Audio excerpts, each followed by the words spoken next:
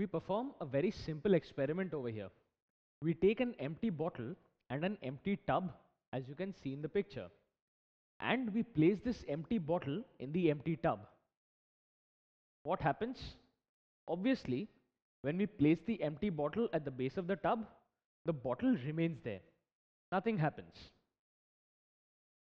But we do the same thing with a slight twist. That is, instead of placing an empty bottle in an empty tub, we place the empty bottle inside a filled tub, filled with water. So over here, we are placing the bottle at the bottom of the tub filled with water. You will notice that despite us placing the bottle at the bottle is coming back to the top. It is not staying at the bottom. So obviously, when the bottle is coming up, there has to be a pushing force in the upward direction. So let us see what exactly is taking place. We find that when we are placing the bottle at the bottom, it has to be held with a certain amount of force. So when we are placing the bottle, we are applying a force in order to place this bottle. So we are applying a force in the downward direction to hold the bottle. Now the moment we are leaving the bottle, what is happening? The bottle starts moving in the upward direction. It continues to move in the upward direction until a time comes when the bottle reaches the surface of the water. Now as you can see over here, the bottle is at the surface of the water in the tub. Now what exactly took place? Now we know that the empty bottle occupies a certain amount of space and has a certain amount of mass. So this is why Earth exerts a gravitational pull on the bottle in the downward direction. This gravitational pull is nothing but the weight of the bottle, which is a force acting in the downward direction. Now if the weight of the bottle is acting in the downward direction, why is the bottle moving in the upward direction? Obviously, the direction of motion of the bottle is upwards, despite the fact that weight is acting in the downward direction. So this means that the net force is in the upward direction. Now since there is a net force in the upward direction, something has to be pushing the bottle in the upward direction.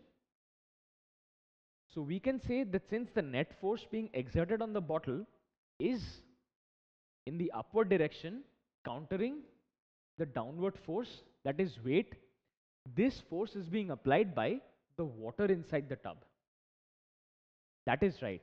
The water is pushing the bottle in the upward direction. So now let us find out what this force is known as. This force, that is the upward force exerted by water on the bottle, is known as the buoyant force. So when we are placing the bottle in the tub, we find that it pops up, and this popping up of the bottle is due to buoyant force, which is exerted by water on the bottle. The property of a fluid to exert an upward force on a body immersed in it is known as buoyancy. So be it any fluid, a liquid or a gas, whenever an object is immersed in it, it will always exert an upward force that is known as buoyancy. Now buoyancy is not visible or understandable clearly in case of gases, but as you saw in the case of liquids, it is very easily understandable. So all objects experience a buoyant force when immersed in a liquid, and that is true irrespective of whichever object we consider. Even an object that does not move up but sinks also experiences a buoyant force. But in that case, the net force is in the downward direction because the weight happens to be greater than the buoyant force. So now let us see how we can calculate the buoyant force. There are two methods to do so. Firstly, we consider the weight of an object in air. So here we have hung it from a scale, and from the grading we can directly read the weight of the object as 10 Newton. Now let's see what happens when we place this object in water. Over here, when we place the object in water, you can directly see from the scale that the weight is decreasing. From 10, it is becoming 6 Newton. So when the object is being placed in water, there is a loss in weight of the object, that is from 10 Newton to 6 Newton. Now this loss in weight occurs why? We know that the weight of the object acts in the downward direction. Now if there is a loss in weight, it means that there has to be some sort of an upward force to balance the downward force, which means that a loss in weight occurs.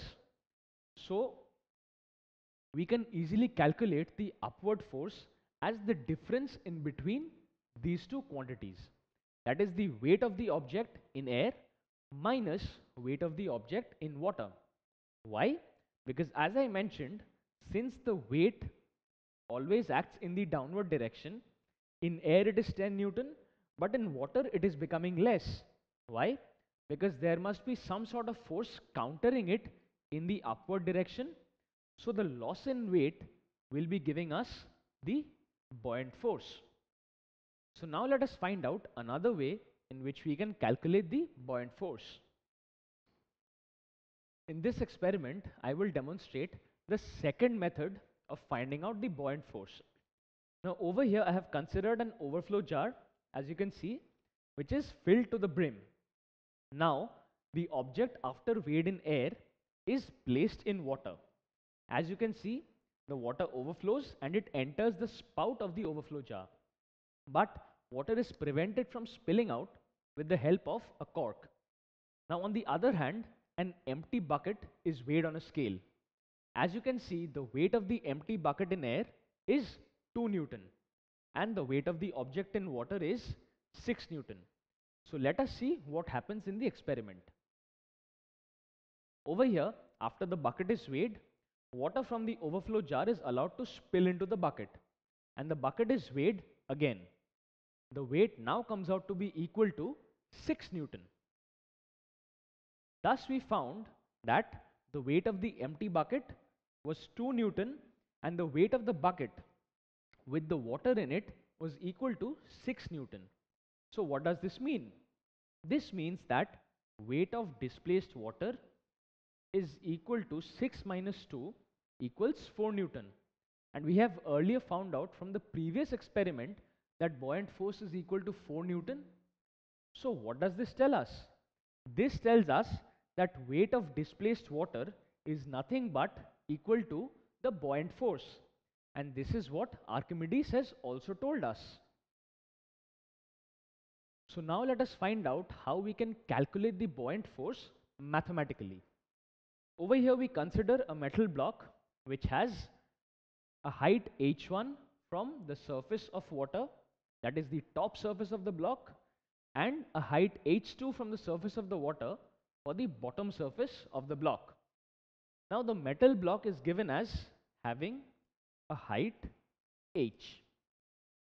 So a metal block of height h and area of cross section A is completely immersed in a liquid having density rho, such that the depth of the liquid from the upper surface is h1 and that from the lower surface is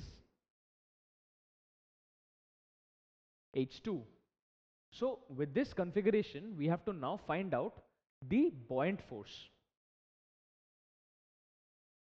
Now we have to consider pressure acting on the metal block in various directions. So what are the pressures that are acting on this particular metal block? We have lateral pressure acting from either side of the block, that is in this direction. Now as you can see, for one fixed line, let's say, the lateral pressure acting is at the same depth, so these pressures will be equal and thus they will cancel out.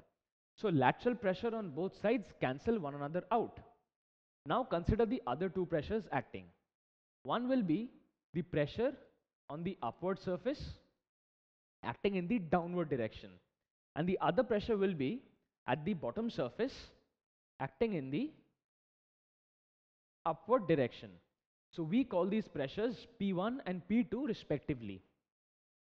So P1 is acting downward on the upper surface of the block and P2 is acting upward on the lower surface of the block. So these are the two pressures which we have to consider. Now we have studied earlier that pressure at any point in a fluid, in this case a liquid, is given as the depth from the water surface multiplied by the density of the liquid considered multiplied by g, that is the acceleration due to gravity. So over here P1 is equal to h1 rho g, because the depth of the top surface is h1, and P2 is equal to h2 rho g, because the depth of the bottom surface is h2. So now as you can clearly see, h2 is greater than h1. So what does this mean? Since h2 is greater than h1, and since rho and g are constant for both, this means that P2 will be greater than P1.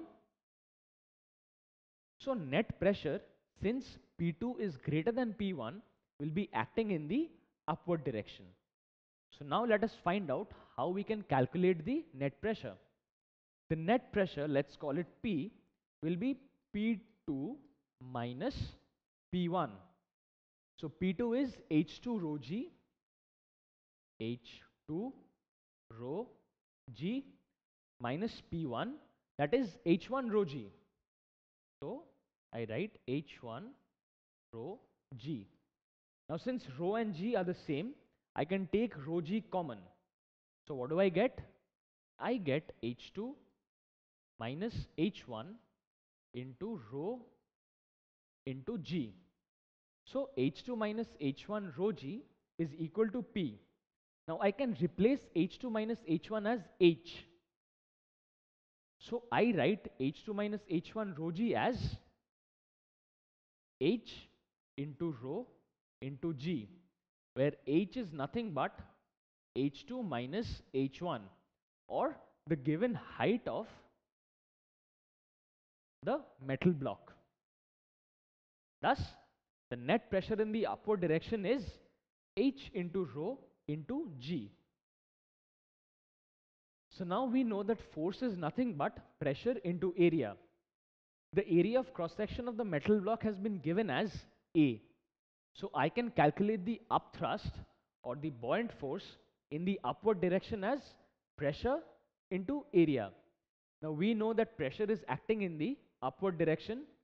So H into rho into G into A will give me the upthrust. Now consider something.